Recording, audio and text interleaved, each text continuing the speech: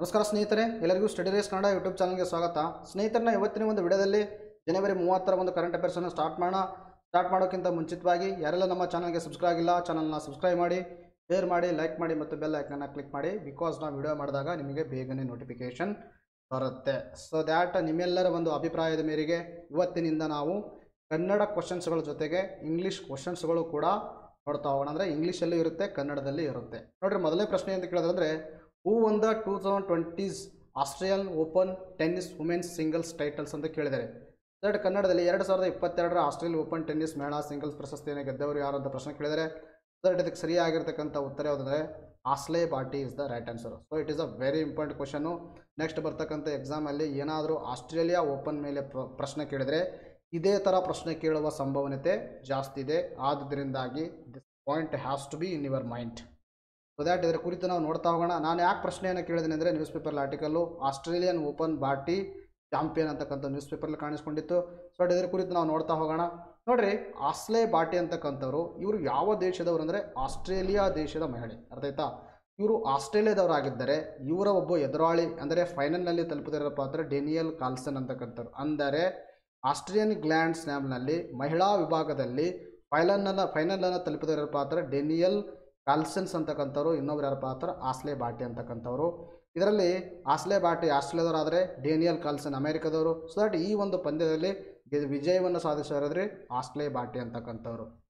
So that ಈ ಒಂದು ವಿಜಯವನ್ನು ಸಾಧಿಸುವ ಮುಖಾಂತರ ತಮ್ಮ ವೃತ್ತಿ ಬದುಕಿನಲ್ಲಿ ಇದು 3ನೇ ಗ್ರ್ಯಾಂಡ್ ಸ್ಲಾಮ್ ಪ್ರಶಸ್ತಿಯನ್ನಾಗಿದೆ ಇವುದು. ಅರ್ಥಾತ್ ಇವ್ರು ಗೆದ್ದಿರ್ತಕ್ಕಂಥ ಪ್ರಶಸ್ತಿಗಳಲ್ಲಿ ಇದು 3ನೇ ಗ್ರ್ಯಾಂಡ್ ಸ್ಲಾಮ್ ಪ್ರಶಸ್ತಿಯಾಗಿದ್ದು, ಇನ್ನೂ ಕೆಲವೊಂದು ಹಿಸ್ಟ್ರಿಗಳನ್ನು ಕ್ರಿಯೇಟ್ ಮಾಡಿದರೆ ಏನು ಹಿಸ್ಟ್ರಿ ಕ್ರಿಯೇಟ್ ಮಾಡಿದ್ರೆ ಅಂದರೆ 44 ವರ್ಷಗಳ ಬಳಿಕ ಈ ಪ್ರಶಸ್ತಿ ಗೆದ್ದ ಆಸ್ಟ್ರೇಲಿಯನ್ ಮಹಿಳೆ. ನೋಡಿರಿ, ಆಸ್ಟ್ರೇಲಿಯಾ ಗ್ರ್ಯಾಂಡ್ ಸ್ಲ್ಯಾಮ್ ಅಂತಕ್ಕಂಥ ಪ್ರಶಸ್ತಿಯನ್ನು ಗೆದ್ದಿರ್ತಕ್ಕಂಥ ಆಸ್ಟ್ರೇಲಿಯಾದ ಮಹಿಳೆ ಆಗಿರ್ತಕ್ಕಂಥ ಆಸ್ಲೆ ಬಾಟಿಯವರು 44 ವರ್ಷಗಳ ಬಳಿಕ ಈ ಒಂದು ಸಾಧನೆಯನ್ನು ಮಾಡಿದ್ದಾರೆ. ಹಾಗಾದರೆ ಇವರಿಗಿಂತ ಮುಂಚಿತವಾಗಿ ಯಾರಾದರೂ ಒಬ್ಬ ಆಸ್ಟ್ರೇಲಿಯನ್ ಮಹಿಳೆ ಗೆದ್ದಿರಲೇಬೇಕಲ್ವಾ? ಸೊ ಎರಡನೇದವರಾದರೆ ನೋಡಿರಿ, ಮೊದಲನೇದು ಯಾರಪ್ಪ ಹತ್ರ 1978ರಲ್ಲಿ ಕ್ರಿಸ್ ಓನೀಲ್ ಅಂತಕ್ಕಂಥವ್ರು ಈ ಒಂದು ಚಾಂಪಿಯನ್ಸನ್ನು ಗೆದ್ದುಬಿಟ್ಟು ಆಸ್ಟ್ರೇಲಿಯಾದ ಮಹಿಳೆ ಎಂಬ ಹೆಗ್ಗಳಿಕೆಗೆ ಪಾತ್ರವಾಗಿದ್ದರು. ಅರ್ಥಾತ್ this is a very important. ಅಂದರೆ ಆಸ್ಟ್ರೇಲಿಯನ್ ಗ್ರ್ಯಾಂಡ್ ಸ್ಲ್ಯಾಮನ್ನು ಆಸ್ಟ್ರೇಲಿಯಾದ ಮಹಿಳೆಗೆ ಮೊದಲ ಗೆದ್ದಿರ್ತಕ್ಕಂಥ ಆಸ್ಟ್ರೇಲಿಯಾದ ಮಹಿಳೆ ಯಾರಂದರೆ ಕ್ರಿಸ್ ಓನೀಲ್ ಆಯಿತು. ಎರಡನೇ ಮಹಿಳೆ ಯಾರಂದ್ರೆ ಆಸ್ಲೆ baati. This is very important. ಇನ್ನು ಆಸ್ಲೆ ಬಾಟಿಯವ್ರ ಬಗ್ಗೆ ನಾವು ಮಾತಾಡ್ತಾ ಬಂದಕ್ರ ಇವರು ಗೆದ್ದಿರುವ ಗ್ರ್ಯಾಂಡ್ ಸ್ಲ್ಯಾಮ್ಗಳು ನೋಡ್ತಾ ಬಂದಕ್ರ ನಾನು ಹೇಳಿದೆ ಈಗಾಗಲೇ ತಮ್ಮ ವೃತ್ತಿ ಜೀವನದಲ್ಲಿ 3 ಗ್ರ್ಯಾಂಡ್ ಸ್ಲ್ಯಾಮ್ಗಳನ್ನು ಗೆದ್ದಿದ್ದಾರೆ ಅಂತಕ್ಕಂಥದ್ದು. ಫ್ರೆಂಚ್ ಓಪನನ್ನು ಗೆದ್ದಿದ್ರು 2019ರಲ್ಲಿ, ಇನ್ನು ವಿಂಬಲ್ಡನ್ನ ಗೆದ್ದಿರಿದರು 2021ರಲ್ಲಿ, ತದನಂತರದಲ್ಲಿ ಆಸ್ಟ್ರೇಲಿಯಾವನ್ನು ಗೆದ್ದಿದ್ದರು 2022ರಲ್ಲಿ ಪ್ರಸ್ತುತವಾಗಿ. ಅಥವಾ ಇವರು 3 ಗೆದ್ದಿದ್ದಾರೆ. ಒಟ್ಟಾರೆಯಾಗಿ 4 ಗ್ರ್ಯಾಂಡ್ ಸ್ಲ್ಯಾಮ್ಗಳಿದ್ದಾವೆ. ಸೊ ದಟ್ 4 ಗ್ರ್ಯಾಂಡ್ ಸ್ಲ್ಯಾಮ್ಗಳಲ್ಲಿ 3 ಗೆದ್ದುಕೊಂಡು ತಮ್ಮ ವೃತ್ತಿ ಜೀವನ 3ನೇ ಪ್ರಶಸ್ತಿಯಾಗಿದೆ ಅಂತಕ್ಕಂಥದ್ದು. This fact is very important.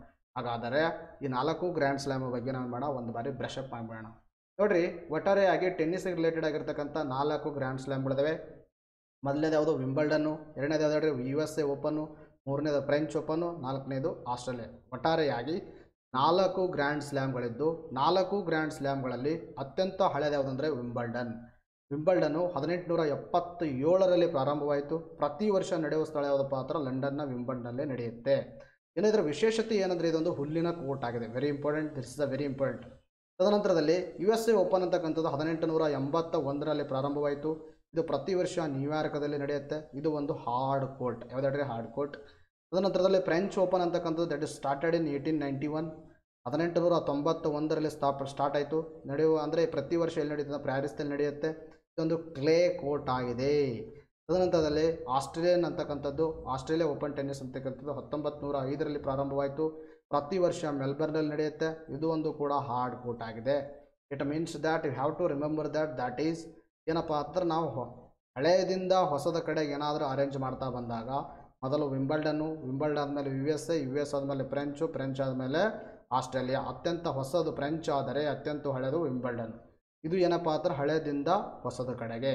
ಹಾಗಾದರೆ ವರ್ಷದಲ್ಲಿ ಮೊದಲು ಯಾವುದಾಗುತ್ತೆ, ಅದಾದಮೇಲೆ ಯಾವುದಾಗುತ್ತೆ ಅಂತಕ್ಕಂಥ ನೋಡ್ತಾ ಬಂದಕ್ರ ನೋಡ್ರಿ, ಮೊದಲು ಯಾವುದಾಗುತ್ತೆ ಅಂದರೆ ಆಸ್ಟ್ರೇಲಿಯಾ ಆಗುತ್ತೆ. ಆಸ್ಟ್ರೇಲಿಯಾ ಜನವರಿ ಮತ್ತು ಫೆಬ್ರವರಿಲಿ ಆಗುತ್ತೆ.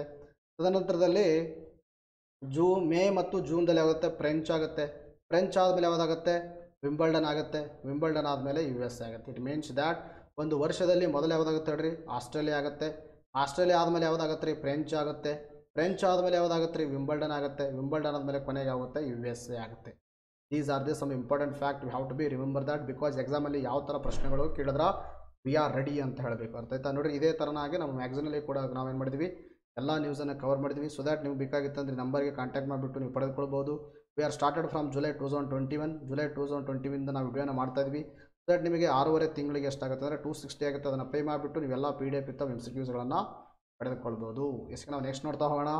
ನೋಡಿ ನೆಕ್ಸ್ಟ್ ಪ್ರಶ್ನೆ ಅಂತ ಕೇಳಿದ್ರೆ ಅಂದರೆ when is world leprosy day celebrated ಅಂತ ಕೇಳಿದರೆ, ವಿಶ್ವ ಕುಷ್ಠರೋಗ ದಿನವನ್ನು ಯಾವಾಗ ಆಚರಿಸಲಾಗ್ತದೆ ಅಂತ ಪ್ರಶ್ನೆ ಕೇಳಿದರೆ, ಸೊ ದ್ಯಾಟ್ ಇದಕ್ಕೆ ಸರಿಯಾಗಿರ್ತಕ್ಕಂಥ ಉತ್ತರ ಯಾವುದಂದರೆ ಜನವರಿ 30. ಪ್ರತಿ ವರ್ಷ ಜನವರಿ 30ರಂದು ಏನು ಮಾಡ್ತೀವಿ, ವಿಶ್ವ ಕುಷ್ಠರೋಗ ದಿನವನ್ನು ಆಚರಣೆ ಮಾಡ್ತೀವಿ. ಸೊ ದ್ಯಾಟ್ ಇವತ್ತು ಜನವರಿ 30 ಅಲ್ವಾ, ಆದುದರಿಂದ ನಾನು ಇದನ್ನು ಕವರ್ ಮಾಡಿದ್ದೀನಿ. ನ್ಯೂಸ್ ಪೇಪರಲ್ಲಿ ಕೂಡ ಕಾಣಿಸ್ಕೊಂಡಿತ್ತು. ಎಂತ ಕಾಣಿಸ್ಕೊಂಡಿದೆ, ಕುಷ್ಠರೋಗ ಈಗ ಶಾಪವಲ್ಲ, ವಿಶ್ವ ಕುಷ್ಠರೋಗ ದಿನ ಅಂತಕ್ಕಂಥದ್ದು. ಸೊ ದ್ಯಾಟ್ ಇದರ ಕುರಿತು ನಾವೇನು ಮಾಡೋಣ, ಸವಿಸ್ತಾರವಾಗಿ ಡಿಸ್ಕಷನ್ ಮಾಡ್ತಾ ಹೋಗೋಣ. ಬಟ್ ಪ್ರತಿ ವರ್ಷ ಜನವರಿ 30 ಇಲ್ಲ ಜನವರಿ 30ರಂದು ಏನು ಮಾಡ್ತೀವಿ ನಾವು, ವಿಶ್ವ ಕುಷ್ಠರೋಗ ದಿನವನ್ನು ಆಚರಣೆ ಮಾಡ್ತೀವಿ. ಹಾಗಾದರೆ ವಿಶ್ವ ಕುಷ್ಠರೋಗ ದಿನವನ್ನು ನಾವು ಯಾಕೆ ಆಚರಣೆ ಮಾಡ್ತೀವಪ್ಪ ಅಂತಂದ್ರೆ ಇದರ ಒಂದು ಉದ್ದೇಶ ಇರಬೇಕಲ್ವಾ. There is a reason. What is a reason? Hanson ಕಾಯಿಲೆ ಎಂದು ಕರೆಯಲ್ಪಡುವ ಕುಷ್ಠರೋಗ ಬಗ್ಗೆ ಸಾರ್ವಜನಿಕರಲ್ಲಿ ಜಾಗೃತಿ ಮೂಡಿಸೋದಕ್ಕೋಸ್ಕರ ಏನು ಮಾಡ್ತೀವಿ, ಈ ದಿನವನ್ನು ಆಚರಣೆ ಮಾಡ್ತೀವಿ. Very important. ಕುಷ್ಠರೋಗವನ್ನು ಏನಂತ ಕರಿತೀವಿ ರೀ, ಹ್ಯಾನ್ಸನ್ ಕಾಯಿಲೆ ಅಂತಲೇ ಕರಿತೀವಿ. ವೆರಿ ಇಂಪಾರ್ಟೆಂಟ್ ನೋಡ್ರಿ ಇದು. ಇನ್ನು ಈ ಕುಷ್ಠರೋಗ ಬಗ್ಗೆ ನಾವು ಮಾತಾಡ್ತಾ ಬಂದಕ್ರ ನೋಡ್ರಿ, ಉಂಟು ಮಾಡುವ ಜೀವಿ ಯಾವುದಪ್ಪ ಹತ್ರ, ಮೈಕೋಬ್ಯಾಕ್ಟೀರಿಯಂ ಲೆಪ್ರಿ ಅಂತಕ್ಕಂಥದ್ದು. ಹೌದಾಡ್ರಿ, mycobacterium ಲೆಪ್ರಿ is the organism which causes the leprosy. Very important.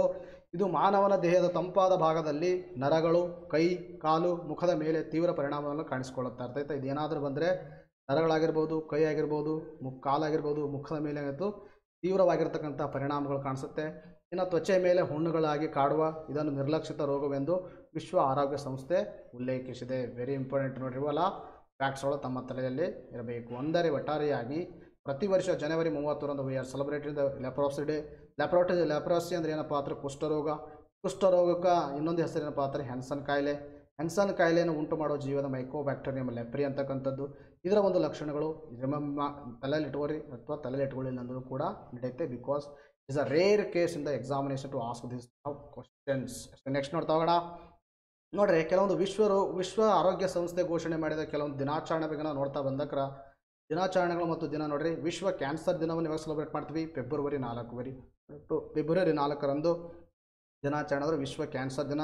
ನಾವು ವಿಶ್ವ ಕ್ಷಯರೋಗ ದಿನ ಯಾವುದಂದ್ರೆ ಮಾರ್ಚ್ 24ರಂದು. ವಿಶ್ವ ಮಲೇರಿಯಾ ದಿನ ಏಪ್ರಿಲ್ 25ರಂದು. ವಿಶ್ವ ಆರೋಗ್ಯ ದಿನ April 7ರಂದು. These are the sum important dates. ಅವು ಎದಕ್ಕಪ್ಪ ಅಂತ ನಮ್ಮ ಆರೋಗ್ಯಕ್ಕೆ ರಿಲೇಟೆಡ್ ಆಗಿರ್ತಕ್ಕಂಥವು ಮತ್ತು ಈ ರೋಗಗಳಿಗೆ ರಿಲೇಟೆಡ್ ಆಗಿರ್ತಕ್ಕಂಥ ಎಕ್ಸಾಮಲ್ಲಿ ಕೇಳ್ತಾರೆ ಪ್ರಶ್ನೆಗಳು. ಆದ್ದರಿಂದ ತಮ್ಮ ತಲೆಯಲ್ಲಿರಬೇಕು. ಕ್ಯಾನ್ಸರ್ ಬಂದರೆ ಫೆಬ್ರವರಿ 4, ಕ್ಷಯ ಬಂದರೆ ಮಾರ್ಚ್ 24, ಮಲೇರಿಯಾ ಬಂದರೆ ಏಪ್ರಿಲ್ 25 ಮತ್ತು ಆರೋಗ್ಯ ದಿನ ನೋಡ್ತಾ ಬಂದಕ್ರೆ ಏಪ್ರಿಲ್ 7 ಅಂತಕ್ಕಂಥದ್ದು ತಮ್ಮ ತಲೆಯಲ್ಲಿ.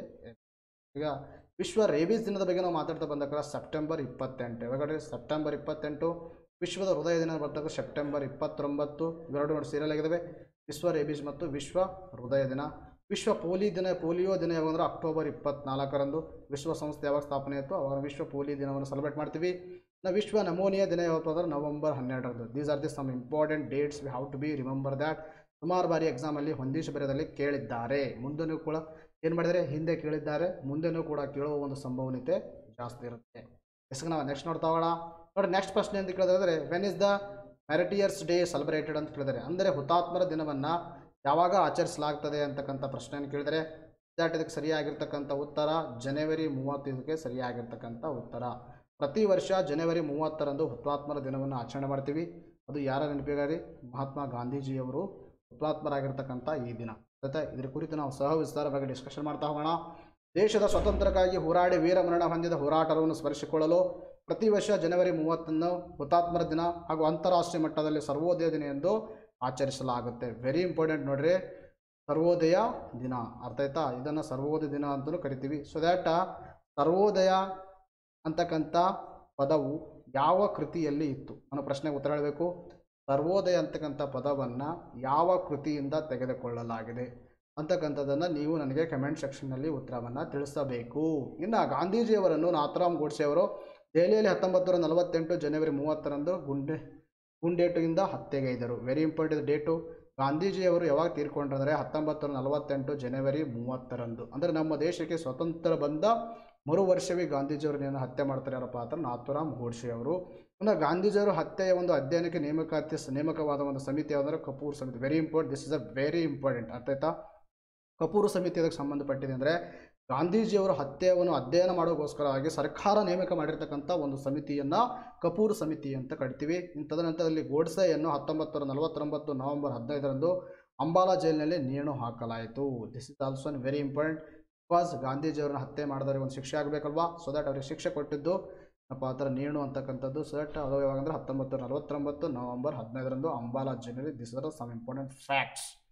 ಎಸ್ಗೆ ನಾವು ನೆಕ್ಸ್ಟ್ ಕ್ವಶನ್ ನೋಡ್ತಾ ಹೋಗೋಣ. ನೋಡಿ ನೆಕ್ಸ್ಟ್ ಕ್ವಶನ್ ಅಂತ ಕೇಳಿದ್ರೆ the amount of Siddalingaiah poetry award ಅಂತ ಕೇಳಿದ್ರೆ, ಅಂದರೆ ಸಿದ್ಧಲಿಂಗ ಕಾವ್ಯ ಪ್ರಶಸ್ತಿಯ ಮೊತ್ತ ಎಷ್ಟು ಅಂತ ಕೇಳಿದರೆ ದಟ್ ಇದಕ್ಕೆ ಸರಿಯಾಗಿರ್ತಕ್ಕಂಥ ಉತ್ತರ ಯಾವುದಪ್ಪ ಅಂತನ ದಟ್ ಈಸ್ ಎರಡನೇ ಆಪ್ಷನು 5 ಲಕ್ಷ ಇದಕ್ಕೆ ಸರಿಯಾಗಿರ್ತಕ್ಕಂಥ ಉತ್ತರವಾಗಿದೆ. ನೋಡಿ ನ್ಯೂಸ್ ಪೇಪರ್ಲ್ಲಿ ಆರ್ಟಿಕಲ್ ಕಾಣಿಸ್ಕೊಂಡಿದೆ. ಏನಂತ ಕಾಣಿಸ್ಕೊಂಡಿದ್ದಾರೆ, ಕವಿ ಸಿದ್ಧಲಿಂಗಯ್ಯ ಹೆಸರಿನಲ್ಲಿ ರಾಜ್ಯ ಮಟ್ಟದ ಪ್ರಶಸ್ತಿ. ಆದ್ದರಿಂದಾಗಿ ಇದರದ ಮೇಲೆ ಪ್ರಶ್ನೆಯನ್ನು ನಾನು ಕೇಳಿದ್ದೆ. ಸೊ ದಟ್ ಇದರ ಕುರಿತು ನಿರ್ಮಾಣ ಸಹ ವಿಸ್ತಾರವಾಗಿ ಡಿಸ್ಕಷನ್ ಮಾಡ್ತಾ ಹೋಗೋಣ. ನೋಡಲಿ, ವಿಧಾನ ಪರಿಷತ್ತಿನ ಮಾಜಿ ಸದಸ್ಯ ದಲಿತ ಕವಿ ಡಾಕ್ಟರ್ ಸಿದ್ಧಲಿಂಗ ಅವರ ಹೆಸರಿನಲ್ಲಿ ರಾಜ್ಯ ಮಟ್ಟದ ಸಾಹಿತ್ಯ ಪ್ರಶಸ್ತಿಯೊಂದನ್ನು ರಾಜ್ಯ ಸರ್ಕಾರ ಸ್ಥಾಪಿಸಿದೆ. This is a very important. Siddalingaiah ಅವರನ್ನು ಅಂತ ಕರಿತೀವಿ ನಾವು, ದಲಿತ ಕವಿ ಅಂತಲೂ ಕರಿತೀವಿ. ಅರ್ಥ ಇವರು ವಿಧಾನ ಪರಿಷತ್ತಿನ ಮಾಜಿ ಸದಸ್ಯರು ಕೂಡ ಆಗಿದ್ದರು. ಇವರ ಹೆಸರಿನಲ್ಲಿ ಕರ್ನಾಟಕ ಏನು ಮಾಡಿದರೆ ಡಾಕ್ಟರ್ ಸಿದ್ಧಲಿಂಗ ಅವರ ಹೆಸರಿನಲ್ಲಿ ಒಂದು ರಾಜ್ಯ ಮಟ್ಟದ ಒಂದು ಪ್ರಶಸ್ತಿಯನ್ನು ಸ್ಥಾಪಿಸಿದೆ. ನೋಡಿ, ಸಿದ್ಧಲಿಂಗ ಕಾವ್ಯ ಪ್ರಶಸ್ತಿಯನ್ನು ಪ್ರತಿ ವರ್ಷ ಅವರ ಜನ್ಮದಿನದಂದು ಫೆಬ್ರವರಿ 3ರಂದು ಯುವ ಕಾವ್ಯ ಬರಹಗಾರರಿಗೆ ಪ್ರದಾನ ಮಾಡಲಾಗುತ್ತದೆ. ವೆರಿ ಇಂಪಾರ್ಟೆಂಟ್ ಇದು. ಸಿದ್ಧಲಿಂಗ ಕಾವ್ಯ ಪ್ರಶಸ್ತಿಯನ್ನು ಪ್ರತಿ ವರ್ಷ ಯಾವಾಗ ಅದನ್ನು ಪ್ರದಾನ ಮಾಡ್ತಾರಂದ್ರೆ ಫೆಬ್ರವರಿ 3ರಂದು ಪ್ರದಾನ ಮಾಡ್ತಾರೆ. ಹಾಗಾದರೆ ಯಾಕೆ ಫೆಬ್ರವರಿ 3ರಂದೇ ಪ್ರದಾನ ಮಾಡ್ತಾರಂದರೆ ಅವತ್ತು ಸಿದ್ಧಲಿಂಗಯ್ಯ ಅವರು ಜನಿಸಿರ್ತಕ್ಕಂಥ ದಿನವಾಗಿದ್ದು. ಹಾಗಾದರೆ ಯಾರಿಗೆ ಪ್ರದಾನ ಮಾಡಲಾಗುತ್ತಂದರೆ ಯುವ ಕಾವ್ಯ ಬರಹಗಾರರಿಗೆ ಈ ಒಂದು ಪ್ರಶಸ್ತಿಯನ್ನು ಪ್ರದಾನ ಮಾಡಲಾಗುತ್ತೆ. ಇನ್ನು 1 ವರ್ಷದ ಕನ್ನಡದ ಲೇಖಕರಿಗೆ, ಮತ್ತೊಂದು ವರ್ಷ ಅನ್ಯ ರಾಜ್ಯದ ಲೇಖಕರಿಗೆ ನೀಡಲಾಗುವುದು. ಅಂದರೆ ಆಲ್ಟರ್ನೇಟಿವ್ ಮಾಡ್ಕೊತಾರೆ. ಫಸ್ಟ್ ಏನು ಮಾಡ್ತಾರೆ, ಕನ್ನಡದ ಲೇಖಕರಿಗೆ, ಮತ್ತೊಂದು ವರ್ಷ ಏನು ಮಾಡ್ತಾರೆ ಅನ್ಯ ರಾಜ್ಯದ ಲೇಖಕರಿಗೆ. ಅಂದರೆ ಆಲ್ಟರ್ನೇಟಿವ್ ಆಗಿ ಈ ಪ್ರಶಸ್ತಿಯನ್ನು ಕೊಡ್ತಾ ಹೋಗ್ತಾರೆ. ಇನ್ನು ಪಠ್ಯಪುಸ್ತಕ, ಸಂಶೋಧನಾ, ಪ್ರಬಂಧ, ಪುಸ್ತಕ ಲೇಖಕರು ಪರಿಗಣಿಸಲಾಗುವುದಿಲ್ಲ. ಇದರಲ್ಲಿ ಈ ಒಂದು ಫ್ಯಾಕ್ಟ್ಸ್ಗಳನ್ನು ಪರಿಗಣನೆ ತೆಗೆದುಕೊಳ್ಳಲ್ಲ. ಪಠ್ಯಪುಸ್ತಕ ಬರೆದಿದ್ದರೆ, ಸಂಶೋಧನಾ ಪ್ರಬಂಧ ಏನಾದರೂ ಬರೆದಿದ್ದರೆ, ಪುಸ್ತಕ ಲೇಖಕರ ಅವರಾಗಿದ್ದರೆ ಇವೆಲ್ಲವನ್ನು ಪರಿಗಣನೆಗೆ ತೆಗೆದುಕೊಳ್ಳಲ್ಲ. This is also very important. ಕನಿಷ್ಠ 10ರಿಂದ 15 ವರ್ಷ ಸೇವೆ ಸಲ್ಲಿಸಿರಬೇಕು ಅವರು. ಇನ್ನು ನಗದು ಬಹುಮಾನ ಎಷ್ಟಪ್ಪ ಹತ್ರ 5 ಲಕ್ಷ, ಪ್ರಶಸ್ತಿ ಫಲಕ, ಶಾಲು, ಸ್ಮರಣಿಕೆ, ಹಾರ ಮತ್ತು ಫಲತಾಂಬೂಲ ಇವೆಲ್ಲ ಏನು ಮಾಡ್ತಾರೆ ಅಂದರೆ ಆ ಸಂದರ್ಭದಲ್ಲಿ ಅವರಿಗೆ ಈ ಒಂದು ಸಲಕರಣೆಗಳಿಂದ ಅವರಿಗೆ ಏನು ಮಾಡ್ತಾರೆ ಸನ್ಮಾನವನ್ನು ಮಾಡಲಾಗುತ್ತೆ. These are the very important fact. You have to B remember that. ಇತ್ತೀಚೆಗೆ ಒಂದು ಕರ್ನಾಟಕ ಸರ್ಕಾರ ಹೊರಡಿಸಿರ್ತಕ್ಕಂಥ ಹೊಸ ಒಂದು ಪ್ರಶಸ್ತಿ ಯಾವುದಪ್ಪ ಅಂದರೆ ಡಾಕ್ಟರ್ ಸಿದ್ಧಲಿಂಗಯ್ಯ ಪ್ರಶಸ್ತಿ. ಅದು ಯಾರಿಗಂದರೆ ಯುವ ಕಾವ್ಯ ಬರಹಗಾರರಿಗೆ ಕೊಡಲಾಗುತ್ತೆ ಸಿದ್ಧಲಿಂಗ ಕಾವ್ಯ ಪ್ರಶಸ್ತಿಯನ್ನು. Is the very important. ಎಸ್ಸಿಗೆ ನಾವು ನೆಕ್ಸ್ಟ್ ನೋಡ್ತಾ ಹೋಗೋಣ. ನೆಕ್ಸ್ಟ್ ನೋಡೋಕ್ಕಿಂತ ಮುಂಚಿತವಾಗಿ ಈ ಒಂದು ಪ್ರಶಸ್ತಿ ಆಯ್ಕೆ ಸಮಿತಿ ಇರ್ತಲ್ಲ, ಆಯ್ಕೆ ಸಮಿತಿಯಲ್ಲಿ ಯಾರು ಇರ್ತಾರೆ ಅಂದರೆ ಸಮಿತಿಯ ಅಧ್ಯಕ್ಷರು ಇರ್ತಾರೆ, ಹಿರಿಯ ಲೇಖಕರು ಇರ್ತಿರ್ತಾರಲ್ಲಿ. ಇನ್ನು ಸದಸ್ಯರಷ್ಟಪ್ಪ ಅಂತಾರೆ 2 ಇರ್ತಾರೆ, ಒಬ್ಬ ಪ್ರಾಧ್ಯಾಪಕ ಮತ್ತೊಬ್ಬ ಕವಿ ಅಥವಾ ಲೇಖಕರು ಇರ್ತಾರೆ. ಶೋಷಿತ ನಡುವೆ ಸಾಮಾಜಿಕ ನೆಲೆಯಲ್ಲಿ ಕೆಲಸ ಮಾಡುತ್ತಿರುವ ಸಾಧಕರೊಬ್ಬರು ಇರ್ತಾರೆ ಇದರಲ್ಲಿ. ನೋಡಿರಿ, ಒಟ್ಟಾರೆ ಎಷ್ಟು ಜನ ರೀ, 2 ಇರ್ತಾರೆ. ಇಬ್ಬರಲ್ಲಿ ಒಬ್ಬ ಪ್ರಾಧ್ಯಾಪಕ ಮತ್ತೊಬ್ಬ ಕವಿ ಅಂತ ಇರ್ತೀವಿ. ಇನ್ನು ಶೋಷಿತ ನಡುವೆ ಸಾಮಾಜಿಕ ನೆಲೆಯಲ್ಲಿ ಕೆಲಸ ನಡೆಯುತ್ತಿರುವ ಸಾಧಕರೊಬ್ಬರು ಇರ್ತಾರೆ, ಸದಸ್ಯರಾಗಲಿದ್ದಾರೆ ಇದರಲ್ಲಿ. ಇನ್ನು ಇವರಲ್ಲಿ ಒಬ್ಬರು ಮಹಿಳೆ, ಸಾಹಿತ್ಯ ಅಕಾಡೆಮಿ ಅಧ್ಯಕ್ಷರ ಪದನಿಮಿತ್ತ ಸದಸ್ಯರು, ಕನ್ನಡ ಸಂಸ್ಕೃತಿ ಇಲಾಖೆ ಜಂಟಿ ನಿರ್ದೇಶಕರು ಸಮಿತಿಯಲ್ಲಿ ಇರ್ತಾರೆ ಅಂತಕ್ಕಂಥ ಕೂಡ ಫ್ಯಾಕ್ಟು ಕೂಡ ತಮ್ಮ ತಲೆರಬೇಕು. ಇದು ನಿಮಗೆ ಸ್ಪೆಸಿಫಿಕ್ ಆಗಿ ಕೇಳಿಲ್ಲ ಅಂದರೂ ಕೂಡ ನೀವು ಮೇಲ್ಗಡೆ ನಾನು ಹೇಳಿದರೆ ನೀವು ಪ್ರೀವಿಯಸ್ ಸ್ಲೈಡಲ್ಲಿ ಅವೆಲ್ಲವನ್ನು ತಮ್ಮ ತಲೆಯಲ್ಲಿ ಇರಬೇಕು. ನಾವು ನೆಕ್ಸ್ಟ್ ಪ್ರಶ್ನೆ ನೋಡೋಣ. ನೋಡಿ, ನೆಕ್ಸ್ಟ್ ಪ್ರಶ್ನೆ it is a very very important question. ಮುಂದೆ ಬರ್ತಕ್ಕಂಥ ನಿಮ್ಮ ಎಕ್ಸಾಮ್ಗೆ ಇಟ್ ಈಸ್ ಅ ವೆರಿ ರಿಲೆವೆಂಟು. ಏನಂತ ಕೇಳಿದ್ರೆ ಅಂದರೆ Nagaraj versus union of India case which is related to ಅಂತ ಕೇಳಿದರೆ, ಅಂದರೆ Nagaraj versus union of India ಪ್ರಕರಣವು ಯಾವುದಕ್ಕೆ ಸಂಬಂಧಿಸಿದೆ ಅಂತಕ್ಕಂಥ ಪ್ರಶ್ನೆಯನ್ನು ಕೇಳಿದ್ದಾರೆ. ಸೊ ದ್ಯಾಟ್ ಇದಕ್ಕೆ ಸರಿಯಾಗಿರ್ತಕ್ಕಂಥ ಉತ್ತರ ಯಾವುದಂದರೆ ದಟ್ ಈಸ್ ಮೊದಲನೇ ಆಪ್ಷನ್ನು SC/ST ನೌಕರರಿಗೆ ಬಡ್ತಿ ಅಂತಕ್ಕಂಥದ್ದು. ಆಯಿತಾ, ಇದಕ್ಕೆ ಸಂಬಂಧಿಸಿರ್ತಕ್ಕಂಥ ಕೇಸ್ ಇದು. SC ಮತ್ತು ST ನೌಕರಿಗೆ ಸಂಬಂಧಿಸಿರ್ತಕ್ಕಂಥ ಕೇಸ್ ಅದರಿ Nagaraj versus union of India. ಹಾಗಾದರೆ ನಾನು ಯಾಕೆ ಪ್ರಶ್ನೆಯನ್ನು ಕೇಳಿದ್ದೀನಿ, ನಿನ್ನೆನೂ ಕೂಡ ನ್ಯೂಸ್ ಪೇಪರಲ್ಲಿ ಕಾಣಿಸ್ಕೊಂಡಿತ್ತು, ಇವತ್ತೂ ಕೂಡ ನ್ಯೂಸ್ ಪೇಪರಲ್ಲಿ ಕಾಣಿಸ್ಕೊಂಡಿತ್ತು, 2-3 ದಿನದಿಂದ ನ್ಯೂಸ್ ಪೇಪರಲ್ಲಿದೆ. ಇದರ ಕುರಿತು ನಾವು ನೋಡೋಣ. ಹಾಗಾದರೆ ನಾನು ಯಾಕೆ ಕೇಳಿದೆ ನೋಡಿ, ಸುಪ್ರೀಂ ಕೋರ್ಟ್ ಮಾನದಂಡ ಇಲ್ಲ ಅಂತಕ್ಕಂಥ ನ್ಯೂಸ್ ಪೇಪರಲ್ಲಿ ಕಾಣಿಸ್ಕೊಂಡಿತ್ತು. ಇದರ ಕುರಿತು ನಾವು ಸಹ ವಿಸ್ತಾರವಾಗಿ ನೋಡ್ತಾ ಹೋಗೋಣ. ನೋಡಿ, ಭಾರತದಲ್ಲಿ ಏನಾಯ್ತಂದ್ರೆ ರಿಸರ್ವೇಷನ್ ಕಾನ್ಸೆಪ್ಟ್ ಏನು ಹೊಸದಲ್ಲ, ಇದು ಹಳೆಯದಿನಿಂದ ಬಂದಿದೆ. ಸೊ ದಟ್ ಈ ರಿಸರ್ವೇಷನ್ ಕಾನ್ಸೆಪ್ಟನ್ನು ಜಾಸ್ತಿ ಒರಿಜಿನೇಟ್ ಆಗೋದು, ಜಾಸ್ತಿ ಫೇಮಸ್ ಆಗೋದು ಎಲ್ಲಂದರೆ 1991. ಹಾಗಾದರೆ 1991ರಲ್ಲಿ ಒಂದು ಆಯೋಗ, ಯಾವ ಅಂದರೆ ಮಂಡಲ್ ಆಯೋಗ ಅಥವಾ ಮಂಡಲ್ ಕಮಿಷನ್ ಅಂತ ಹೇಳ್ತೀವಿ. ಅರ್ಥ, ಮಂಡಲ್ ಆಯೋಗದ ಒಂದು ಶಿಫಾರಸಿನಂತೆ ಹಿಂದುಳಿದ ವರ್ಗಗಳಿಗೆ 27% ಮೀಸಲಾತಿಯನ್ನು ಕೊಟ್ಟರು. ಅರ್ಥ ಆಯ್ತಾ. ನಮ್ಮ ದೇಶದಲ್ಲಿ ಏನು ಮಾಡಿದ್ದಾರೆ, SC ಇದ್ದಾರೆ, ST ಇದ್ದಾರೆ, ಅದಲ್ಲದೆ ಹಿಂದುಳಿದ ವರ್ಗಗಳಿದ್ದಾರೆ, ಇನ್ನು ಅದಲ್ಲದೇನ ಮೇಲ್ವರ್ಗದವರು ಇದ್ದಾರೆ. ಅಂದರೆ ಇಲ್ಲಿ 10% ಅಪ್ಲೈ ಆಗುತ್ತೆ. ಅರ್ಥ ಆಯ್ತಾ. ಇಲ್ಲಿ SC STಗಳು ಕೊಟ್ಟಿರಿ, ಮತ್ತು ಇನ್ನು ಹಿಂದುಳಿದ ವರ್ಗಗಳಿಗೆ ಮೀಸಲಾತಿ ಕೊಡಬೇಕಲ್ವಾ. ಅದಕ್ಕೋಸ್ಕರ ನಮ್ಮ ದೇಶದಲ್ಲಿ ಬಹಳ ವರ್ಷಗಳಿಂದ ಏನಾಗ್ತಾ ಇತ್ತು, ಈ ಒಂದು ಪ್ರಯತ್ನವನ್ನು ನಡೀತಾ ಇತ್ತು. ಕೊನೆಗೆ 1991ರಲ್ಲಿ ಮಂಡಲ್ ಆಯೋಗದ ಶಿಫಾರಸಿನಂತೆ ಹಿಂದುಳಿದ ವರ್ಗಗಳಿಗೆ ಅಂದರೆ ಅದರ್ಡ್ ಬ್ಲ್ಯಾಕ್ವರ್ಡ್ ಕ್ಲಾಸಸ್ಗಳಿಗೆ 27% ರಿಸರ್ವೇಷನನ್ನು ಕೊಡುವ ಒಂದು ಶಿಫಾರಸು ಮಾಡ್ತು. ಹಾಗಾದರೆ ಸರ್ ಏನಾಯ್ತು ಅಂದರೆ, ಈಗ 100% ಟೋಟಲನ್ನು ತೆಗೆದುಕೊಂಡಾಗ ಇವರಿಗೆ 27% ಆಯಿತು, ಇದರಾಗ SCಗೆ ಹೋಯಿತು, ಇದರಿಂದ STಗೆ ಹೋಯಿತು. ಹಾಗಾದರೆ ಹಿಂದುಳಿದ ವರ್ಗಗಳಿಗೆ ಹೇಗೆ? ಅದಲ್ಲದೆ ಈ 27%ಅನ್ನು ಹಿಂದುಳಿದ ವರ್ಗಗಳಿಗೆ ಕೊಟ್ಟರಂದ್ರೆ ಈ ಹಿಂದುಳಿದ ವರ್ಗದಲ್ಲಿ ಶ್ರೀಮಂತರು ಕೂಡ ಇರ್ಬೋದಲ್ವಾ ಅಂತಕ್ಕಂಥ ಪ್ರಶ್ನೆ ಬರುತ್ತೆ. ಬಟ್ ಈ ಹಿಂದುಳಿದ ವರ್ಗಗಳಲ್ಲಿ ಕೂಡ ಶ್ರೀಮಂತರು ಇರ್ಬೋದು. ಇನ್ನು ರಿಸರ್ವೇಷನನ್ನು ಕ್ಯಾಪ್ ಮಾಡೋಕ್ಕೋಸ್ಕರ, ಕ್ಯಾಪ್ ಅಪ್ ಅಂದರೆ 100% ಎಲ್ಲವೂ ನಾವು ರಿಸರ್ವೇಷನ್ ಕೊಡೋಕ್ಕಾಗಲ್ಲ. ಅದಕ್ಕೇನು ಮಾಡೋಕ್ಕಂದ್ರೆ ಒಂದು ಕ್ಯಾಪನ್ನು ಮಾಡೋಕ್ಕೋಸ್ಕರ, ಇಷ್ಟೇ ಲಿಮಿಟೇಷನ್ ಇಡುವಗೋಸ್ಕರ ಒಂದು ಫೇಮಸ್ ಕೇಸ್ ಬರುತ್ತೆ. ಯಾವುದಂದ್ರೆ 1992ರಲ್ಲಿ, that is 92ರಲ್ಲಿ Indira Sawhney versus Bharat ಸರ್ಕಾರ ಪ್ರಕರಣದಲ್ಲಿ ಮೀಸಲಾತಿಯನ್ನು ಕೆನೆ ಪದರ ಕ್ರಿಮಿ ಲೇಯರ್ ನಿಗದಿಪಡಿಸಬೇಕೆಂದು ಹೇಳಿತು. ಅಂದರೆ ಒಟ್ಟಾರೆ ಆಗಿದೆ ಏನು ಮಾಡ್ತಾರೆ, 50% ನೀವು ರಿಸರ್ವೇಷನ್ ಏನು ಕೊಟ್ಟಿರಿ, ಆ ರಿಸರ್ವೇಷನ್ನ 50% ಕ್ಯಾಪ್ ಮೀರಬಾರದು ಅಂತಕ್ಕಂಥದ್ದು ಈ ಇಂದಿರಾ ಸಹಾನಿ ಕೇಸ್ದಲ್ಲಿ ಹೇಳಿತ್ತು. ಅದಲ್ಲದೆ ಕೆನೆ ಪದರ ಒಂದು ಹೇಳಿಕೆಯನ್ನು ಕೊಡ್ತು. ಹಾಗಾದರೆ ಕೆನೆ ಪದರ ಏನದೇನಪ್ಪ ಅಂದ್ರೆ, ನಾನು ಈಗಾಗಲೇ ಹೇಳಿದ ಮಂಡಲ್ ಶಿಫಾರಸಿನ ಮೇರೆಗೆ 27% ರಿಸರ್ವೇಷನನ್ನು ಅದರ್ ಬ್ಯಾಕ್ವರ್ಡ್ ಕ್ಲಾಸ್ಗಳಿಗೆ ಕೊಟ್ಟರು. ಬಟ್ ಅದರ್ ಬ್ಯಾಕ್ವರ್ಡ್ ಕ್ಲಾಸ್ಗಳಲ್ಲಿ ಕೂಡ ಶ್ರೀಮಂತರಿದ್ದಾರೆ, ಅದರ್ ಬ್ಯಾಕ್ವರ್ಡ್ ಕ್ಲಾಸ್ಗಳಲ್ಲಿ ಕೂಡ ಬಡವರಿದ್ದಾರೆ. ಆದುದರಿಂದಾಗಿ ಈ ಒಂದು ಹಿಂದುಳಿದ ವರ್ಗಗಳಲ್ಲಿ ಶ್ರೀಮಂತರು ಮತ್ತು ಬಡವರನ್ನು ಸಪ್ರೇಟ್ ಮಾಡೋಕ್ಕೋಸ್ಕರ ಕೆನೆ ಪದರು, ದ್ಯಾಟ್ ಇಸ್ ಕ್ರಿಮಿ layer concept that is introduced in 1992. ಅಂದರೆ 8 ಲಕ್ಷಕ್ಕಿಂತ ಹೆಚ್ಚಿನ ಆದಾಯ ಯಾರಿಗಿರುತ್ತೆ ಅವರಿಗೆ ಈ ರಿಸರ್ವೇಷನಲ್ಲಿ ಬರಲ್ಲ. ಅವರು ಹಿಂದುಳಿದ ವರ್ಗದವರೇ ಆಗಿರ್ಬೋದು, ಬಟ್ ಅವ್ರದ್ದು ಆದಾಯ 8 ಲಕ್ಷಕ್ಕಿಂತ ಜಾಸ್ತಿ ಇರಬಾರ್ದು ಮತ್ತು ಇತರ ಫ್ಯಾಕ್ಟರ್ಗಳನ್ನು ಪರಿಗಣನೆಗೆ ತೆಗೆದುಕೊಳ್ಳಲಾಗುತ್ತೆ. ಇನ್ನು ಅದಾಯಿತು, ಇದೇನಾಯಿತು, ಹಿಂದುಳಿದ ವರ್ಗಗಳಿಗಾಯಿತು, SCs ಆಯಿತು, STs ಆಯಿತು. ಇನ್ನೇನು ಬರುತ್ತೆ, ಇನ್ನು ಕೆಲವೊಂದು ಇವೆಲ್ಲ ಕಮ್ಯುನಿಟಿ ಬಿಟ್ಟು ಬೇರೆ ಕಮ್ಯುನಿಟಿಗಳು ಇರುತ್ತೆ. ಬಟ್ ಅದಕ್ಕೋಸ್ಕರನೂ ಕೂಡ ಬಹಳ ಒಂದು ಪ್ರಯತ್ನವನ್ನು ನಡೀತಾ ಇತ್ತು. ಕೊನೆಗೆ 2019ರಲ್ಲಿ 103ನೇ ಸಂವಿಧಾನಾತ್ಮಕ ತಿದ್ದುಪಡಿ ಮೂಲಕ ಆರ್ಥಿಕವಾಗಿ ಹಿಂದುಳಿದ ವರ್ಗಗಳಿಗೆ 10% ಮೀಸಲಾತಿಯನ್ನು ಒದಗಿಸಲಾಯಿತು. ನೋಡಿರಿ, ಮೀಸಲಾತಿ ಹೆಂಗೈತೆ ರೀ, ಮಂಡಲ ಆಯೋಗದಿಂದ ಪ್ರಾರಂಭವಾಯಿತು, ಇಂದಿರಾ ಸಾನಿ ಕೇಸ್ ಬತ್ತು, ಅದರ 50% ಕ್ಯಾಪು ಜೊತೆಗೆ ಕ್ರಿಮಿಲೇಯರ್ ಕಾನ್ಸೆಪ್ಟು. ಇನ್ನು 2019ರಲ್ಲಿ ಅಂದರೆ ಆರ್ಥಿಕವಾಗಿ ಹಿಂದುಳಿದ ವರ್ಗಗಳಿಗೆ, ಅಂದರೆ ಈಗ SC STs ಬಿಟ್ಟು ಮತ್ತು ಅದರ್ ಬ್ಯಾಕ್ವರ್ಡ್ ಕ್ಲಾಸ್ ಬಿಟ್ಟು ಆರ್ಥಿಕವಾಗಿ ಹಿಂದುಳಿದ ಅಂದರೆ ವರ್ಗಗಳಿಗೆ ಏನಪ್ಪ ಅಂದರೆ 10% ರಿಸರ್ವೇಷನನ್ನು ಕೊಟ್ಟರು ಅಂತಕ್ಕಂಥದ್ದು ತಮ್ಮ ತಲೆಯಿರಬೇಕು. ಹಾಗಾದರೆ ಒಂದು ಇದು ಬರುತ್ತೆ ಏನಂದರೆ, ಸರ್ ನೀವು ಇಲ್ಲಿ ಏನಂದರೆ ಅಂದರೆ ಹಿಂದುಳಿದ ವರ್ಗಗಳಿಗೆ 27% ರಿಸರ್ವೇಷನ್ ಕೊಟ್ಟಿದ್ದಾರೆ, ಇದರಲ್ಲಿ ಏನು ಮಾಡಿದ್ದಾರೆ, ಕ್ರಿಮಿಲೇಯರ್ ಕಾನ್ಸೆಪ್ಟನ್ನು ಅಪ್ಲೈ ಮಾಡಿದ್ದಾರೆ.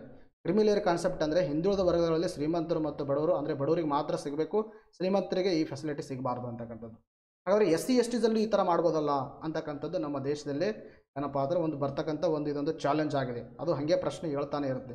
ಬಟ್ ಅದಕ್ಕೋಸ್ಕರ ಇನ್ನೊಂದೇನು ಬರುತ್ತಂದರೆ, ಇಲ್ಲಿ ಪ್ರಮೋಷನು, ಈಗ ಏನಾದರೂ ಡ್ಯೂಟಿಗೆ ಜಾಯ್ನ್ ಆಗ್ತಾರೆ, ಡ್ಯೂಟಿಗೆ ಜಾಯ್ನ್ ಆದಮೇಲೆ ಅವ್ರಿಗೆ ಪ್ರಮೋಷನ್ ಕೊಡೋದು ಹಾಗೆ, ಇದರಲ್ಲಿ ಕೂಡ ಏನಾದರೂ ರಿಸರ್ವೇಷನ್ ಕೊಡಬೇಕು ಅಂತಕ್ಕಂಥ ಸಮಸ್ಯೆ ಅಥವಾ ಒಂದು ಕ್ವಶನ್ ಉದ್ಭವ ಆಯಿತು.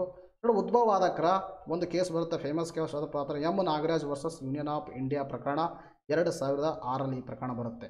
ಈ ಪ್ರಕರಣ ಯಾಕಂದರೆ SC STಗಳಿಗೆ ನೌಕರರಿಗೆ ಬಡ್ತಿ ಅಂತ ಆಯ್ತಾ. ನೌಕರರಿಗೆ ಬಡ್ತಿ ಅಂದರೆ ಏನಪ್ಪ ಅಂತಂದ್ರೆ, SC STದವ್ರು ಯಾರಿದ್ದಾರೆ ಅವರು ಏನಾದರೂ ನೌಕರಿಯನ್ನು ತೆಗೆದುಕೊಂಡಾಕ್ರ ಅವ್ರೇನಾದರೂ ಇನ್ಅಡಿಕ್ವೇಟ್ಲಿ ರೆಪ್ರೆಸೆಂಟೆಡ್, ಅಂದರೆ ಅವರ ಒಂದು ಜನಸಂಖ್ಯೆಗೆ ತಕ್ಕಂತೆ ಅವರು ಆ ಪೋಸ್ಟದಲ್ಲಿ ಇರಲಿಲ್ಲ ಅಂದ್ರೆ ಅವರಿಗೆ ಪ್ರಮೋಷನ್ ಕೊಡಬೇಕು ಅಂತಕ್ಕಂಥ Nagarajan versus union of India ಅಂತ ಹೇಳ್ತು. ಬಟ್ ಆವಾಗ ಯಾವುದೇ ಒಂದು SC STsಗಳಿಗೆ ಆ ರಾಜ್ಯದಲ್ಲಿ ಪ್ರಮೋಷನನ್ನು ಕೊಡಬೇಕಾಗಿತ್ತಂದ್ರೆ ಅಲ್ಲಿ ಕ್ವಾಂಟಿಫೈಯಬಲ್ ಡೇಟಾವನ್ನು ಪ್ರೆಸೆಂಟ್ ಮಾಡಬೇಕು, ಅದರ ಒಂದು ರಿಲೇಟ್ ಆಗಿರ್ತಕ್ಕಂಥ ದತ್ತಾಂಶಗಳನ್ನು ಪ್ರಸ್ತಾಪ ಮಾಡಬೇಕು ಅಂತ 2006ರಲ್ಲಿ ಹೇಳಿತ್ತು. ಆದರೆ ಮತ್ತೆ ಯಾಕೆ ಈಗ ಬಂದಿದೆ ನ್ಯೂಸಲ್ಲಿ ಅಂತಕ್ಕಂಥದ್ದಂದರೆ, ನೋಡ್ರಿ ಮತ್ತೆ ನ್ಯೂಸಲ್ಲಿ ಯಾಕೆ ಬಂದರೆ ಮತ್ತೆ ಪಿಟಿಷನನ್ನು ಹಾಕಿದ್ದಾರೆ. SC STsಗಳಿಗೆ ರಿಸರ್ವೇಷನ್, SC STsಗಳಿಗೆ ನಾವು ಪ್ರಮೋಷನ್ ಕೊಡಬೇಕಾದ್ರೆ ಏನೇನು ನಾವು ಮಾನದಂಡವನ್ನು ಪರಿಗಣಿಸಬೇಕು ಅಂತಕ್ಕಂಥದ್ದು ರಾಜ್ಯ ಸರ್ಕಾರಗಳ ಒಂದು ಪಿಟಿಷನ್ನು. ಬಟ್ ಆ ಪಿಟಿಷನ್ ಸಂದರ್ಭದಲ್ಲಿ ಇತ್ತೀಚೆಗೆ ಒಂದು ತ್ರಿಕೂಟವನ್ನು ರಚನೆ ಮಾಡಿದರು. ಆ ತ್ರಿಕೂಟ ಏನು ಹೇಳಿದ್ದಾರೆ ನೋಡ್ರಿ, ಪರಿಶಿಷ್ಟ ಜಾತಿ ಪರಿಶಿಷ್ಟ ಪಂಗಡಗಳ ಹುದ್ದೆಗಳಿಗೆ ಸರ್ಕಾರಿ ನೌಕರಿಯಲ್ಲಿ ಬಡ್ತಿ ಮೀಸಲಾತಿ ನೀಡಲು ಮಾನದಂಡ ರೂಪಿಸಬೇಕು ಎಂಬ ಕೋರಿಕೆಯನ್ನು ಸುಪ್ರೀಂ ಕೋರ್ಟ್ ಏನಂದರೆ ತಿರಸ್ಕರಿಸಿದೆ. ಅರ್ಥ ಆಯ್ತಾ. SC ಮತ್ತು STಗಳಿಗೆ ಯಾವ ಥರ ಒಂದು ಸರ್ಕಾರ ಒಂದು ಜಾಬಲ್ಲಿ ಪ್ರಮೋಷನನ್ನು ಕೊಡಬೇಕು. ಅದಕ್ಕೆ ನಾವು ಸುಪ್ರೀಂ ಕೋರ್ಟ್ದವರು ಏನೂ ಮಾನದಂಡವನ್ನು ನಿರ್ಧಾರ ಮಾಡಲ್ಲ. ಅದೆಲ್ಲವೂ ನಾವು ಯಾರ ಕೈಗೆ ಬಿಡ್ತೀವಿ ಅಂದರೆ ರಾಜ್ಯ ಸರ್ಕಾರದ ಕೈಯಲ್ಲಿ ಬಿಡ್ತೀವಿ. ರಾಜ್ಯ ಸರ್ಕಾರ, ಆಯಾ ರಾಜ್ಯ ಸರ್ಕಾರ ಈ ಮಾನದಂಡವನ್ನು ಪರಿಗಣಿಸಬೇಕು. ಹಾಗಾದರೆ ಏನು ಮಾನದಂಡ ಅಂದರೆ ಅವರು ಎಷ್ಟು ಪ್ರಮಾಣದಲ್ಲಿದ್ದಾರೆ, ಅಂದರೆ ಯಾವ ಜಾಬಲ್ಲಿ ಎಷ್ಟಿದ್ದಾರೆ ಅಂತಕ್ಕಂಥದ್ದನ್ನು ರಾಜ್ಯ ಸರ್ಕಾರ ನಮ್ಮ ಮುಂದೆ ಡೇಟಾನ ತೋರಿಸ್ಬೇಕು. ಡೇಟಾ ತೋರಿಸ್ಬಿಟ್ಟು ಅವ್ರಿಗೆ ಪ್ರಮೋಷನ್ ಕೊಡಬೇಕಂತಕ್ಕಂಥದ್ದು ಸುಪ್ರೀಂ ಕೋರ್ಟ್ದ ವಾದ.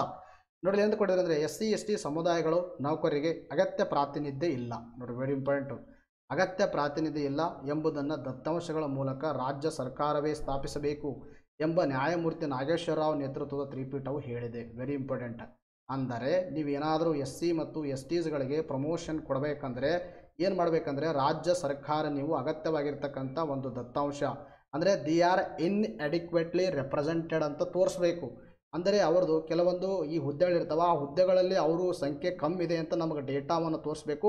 ಆ ಡೇಟಾ ಸ್ಯಾಟಿಸ್ಫೈ ಆದ ತಕ್ಷಣ ನೀವು ಅದನ್ನು ಏನು ಮಾಡ್ಬೋದು, ಕೊಡಬಹುದು. ಇನ್ನು ಕೆಲವೊಂದು ಬಾರಿ ಏನಂದರೆ ಈಗ ಫಾರ್ ಎಕ್ಸಾಂಪಲ್ ಹೆಂಗೆ ಕೊಡ್ತಾರಂದ್ರೆ ಈಗ ಸಿವಿಲ್ ಸರ್ವಿಸ್ ಎಕ್ಸಾಮನ್ನು ಒಂದೇ ಬರಿತೀವಿ ನಾವು. ಸಿವಿಲ್ ಸರ್ವಿಸ್ ಎಕ್ಸಾಮ್ ಅಂದರೆ ಏನು ಹೇಳ್ರಿ, ಇದು ಇದರಲ್ಲಿ ಏನು ಬರುತ್ತೆ, IAS ಬರುತ್ತೆ, ಆಮೇಲೆ IRS ಅಂತ ಬರುತ್ತೆ, ಇನ್ನು IPS ಅಂತ ಬರುತ್ತೆ. ಬಟ್ ಸುಪ್ರೀಂ ಕೋರ್ಟ್ ಏನು ಹೇಳುತ್ತಂದರೆ ನೋಡಿರಿ, ನೀವು ಎಂಟೈರ್ ಅಂದರೆ ಇವರಿಗೆ ನೀವು ಪ್ರಮೋಷನನ್ನು ಕೊಡಬೇಕಂದ್ರೆ ಎಂಟೈರ್ ಸಿವಿಲ್ ಸರ್ವಿಸ್ ಎಕ್ಸಾಮನ್ನು ನೋಡುವಂತಿಲ್ಲ.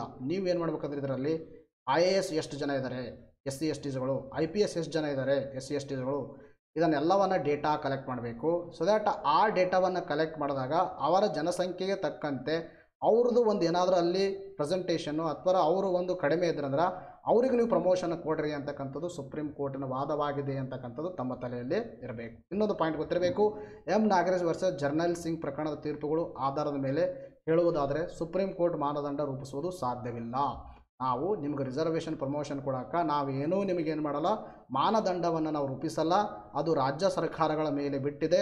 ಸೊ ರಾಜ್ಯ ಸರ್ಕಾರ ಅವರಿಗೆ ಪ್ರಮೋಷನನ್ನು ಕೊಡ್ಬೋದು. ಸೊ ಆದರೆ ಪ್ರಮೋಷನ್ ಅಂದರೆ ಸುಮ್ಮನೆ ಕೊಡೋಂಗಾಗಿಲ್ಲ.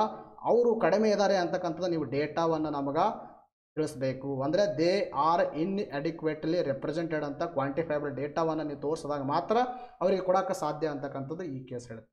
ಆಯಿತಾ? This are the very important fact. ನೋಡಿರಿ, ಇವೆಲ್ಲವನ್ನು ತಮ್ಮ ತಲೆಯಲ್ಲಿ ಇರಬೇಕು. ಎಸ್, ಏನು ಮಾಡೋಣ, ನೆಕ್ಸ್ಟ್ ಆನ್ಲೈನ್ ನೋಡ್ತಾ ಹೋಗೋಣ. ನೋಡಿರಿ, ಮೊದಲನೇ ಪ್ರಶ್ನೆ ಅಂತ ಕೇಳಿದ್ರೆ ಇತ್ತೀಚೆಗೆ ಅಲನ್ ಬಾರ್ಡರ್ ಮೆಡಲ್ ಅನ್ನು ಯಾರಿಗೆ ನೀಡಲಾಗಿದೆ ಅಂತಕ್ಕಂಥ ಪ್ರಶ್ನೆ ಕೇಳಿದರೆ that Mitchell Starc is the right answer. ಇನ್ನು ಏರ್ ಇಂಡಿಯಾದ ಹೊಸ ಆಡಳಿತ ಮಂಡಳಿ ಮುಖ್ಯಸ್ಥರಾಗಿ ಯಾರನ್ನ ನೇಮಗೊಳ್ಳಲಿದ್ದಾರೆ ಅಂತಕ್ಕಂಥ ಪ್ರಶ್ನೆ ಕೇಳಿದರೆ ಯಾರು ನೇಮಗೊಳ್ಳಲಿದ್ದಾರೆ ಅಂತ ಪ್ರಶ್ನೆ ಕೇಳಿದರೆ so that N Chandrashekhar is the right answer. ಈ ನೆಕ್ಸ್ಟ್ ಪ್ರಶ್ನೆ, ಇತ್ತೀಚೆಗೆ ಅಸೋಸಿಯೇಷನ್ ಫಾರ್ ಡೆಮೊಕ್ರಾಟಿಕ್ ರಿಫಾರ್ಮ್ಸ್ ವರದಿ ಪ್ರಕಾರ 2019-20 ವಿತ್ತೀಯ ವರ್ಷದಲ್ಲಿ ಯಾವ ಪಕ್ಷವು ಅತ್ಯಂತ ಶ್ರೀಮಂತ ಪಕ್ಷವಾಗಿದೆ ಅಂದರೆ ದ್ಯಾಟ್ ಈಸ್ BJP. ಆಡಳಿತ ಪಕ್ಷ ಯಾವುದಪ್ಪ ಅಂದರೆ BJP ಪಕ್ಷ ಏನಾಗಿದೆ, ಅತ್ಯಂತ ಶ್ರೀಮಂತ ಪಕ್ಷವಾಗಿದೆ. ಅರ್ಥಾಯ್ತಾ? ಇನ್ನು Indian council of agriculture research and agriculture technology research institute 2021ನೇ ಸಾಲಿನ ಕಿಸಾನ್ ಸಮೃದ್ಧಿ ಪ್ರಶಸ್ತಿಗೆ ಭಾಜನರಾದರೆ ಯಾರ ಪಾತ್ರ ಶ್ರೀ ಪಡ್ರೆ ಅಂತಕ್ಕಂಥವ್ರು ತಮ್ಮ ತಲೆಯಲ್ಲಿ ಇರಬೇಕು. ಸೊ ದ್ಯಾಟ್ ಇವತ್ತಿಗೆ ವಿಡೋಣ ಮುಗಿಸೋಕ್ಕಿಂತ ಮುಂಚಿತವಾಗಿ ಯಾರು ನಮ್ಮ ನೋಟ್ಸ್ಗಳನ್ನು ತಗೊಂಡಿಲ್ಲ ನೋಡಿ, ನಂಬರಿಗೆ ಕಾಂಟ್ಯಾಕ್ಟ್ ಮಾಡಿಬಿಟ್ಟು ನೀವು ನೋಟ್ಸನ್ನು ಪಡೆದುಕೊಳ್ಬೋದು. ಜೊತೆಗೆ MCQs ಇರುತ್ತೆ, ಅದನ್ನು ಪ್ರಾಕ್ಟೀಸ್ ಮಾಡ್ಬೋದು. ನಾನು ಈಗಾಗಲೇ ನಿಮ್ಗೆ ತೋರಿಸಿದ್ದೀನಿ ಪ್ರೀವಿಯಸ್ ಒಂದು ಕ್ಲಾಸ್ಗಳಲ್ಲಿ ಯಾವ ಥರ ಒಂದು PSF ಪರೀಕ್ಷೆಯಲ್ಲಿ ನಮ್ಮ ಒಂದು ಕ್ವಶನ್ಸ್ಗಳು ಬಂದಿದ್ದು ಅಂತಕ್ಕಂಥದ್ದು. PCಯಲ್ಲಿ ಬಂದಿದ್ದು, SDಯಲ್ಲಿ ಬಂದಿದ್ದು, ಗ್ರೂಪ್ Cಯಲ್ಲಿ ಬಂದಿದ್ದು, ಇನ್ನು ನಿಮ್ಮ ಅಸಿಸ್ಟೆಂಟ್ ಇಂಜಿನಿಯರ್ ಮತ್ತು ಜೂನಿಯರ್ ಇಂಜಿನಿಯರ್ ಎಕ್ಸಾಮ್ ಇತ್ತಲ್ಲ ಅವೆರಡರಲ್ಲಿ ಕೂಡ ಪ್ರಶ್ನೆಗಳನ್ನು ಬಂದಿದ್ದು. ಅದೆಲ್ಲವೂ ನಿಮಗೆ ಪ್ರೂವ್ ಮಾಡಿ ತೋರಿಸಿದ್ದೀನಿ. ಯಾರು ನೀವು ಹೊಸಬರಿದ್ದೀರಿ ನೀವು ಇದರ ಸದುಪಯೋಗನ ಪಡೆದುಕೊಳ್ಬೋದು. ಸೊ ದ್ಯಾಟ್ ಅದು ನಿಮಗೆ 260 ಆಗುತ್ತೆ. ಅದನ್ನು ಪೇ ಮಾಡಿಬಿಟ್ಟು ಸ್ಕ್ರೀನ್ಶಾಟ್ ಕಳಿಸಿದ್ರೆ ನಾವು ಮಾಡ್ತಕ್ಕಂಥ ವಿಡಿಯೋದೆಲ್ಲ ನಿಮಗೆ ನೋಟ್ಸ್ ಸಿಗುತ್ತೆ ಅಂತಕ್ಕಂಥ ಹೇಳುತ್ತಾ ಇವತ್ತಿನ ವಿಡಿಯೋನ ಮುಗಿಸೋಣ. ಮತ್ತೆ ಮುಂದಿನ ವಿಡಿಯೋದಲ್ಲಿ ಭೇಟಿಯಾಗೋಣ. Thank you friends, take care, bye bye.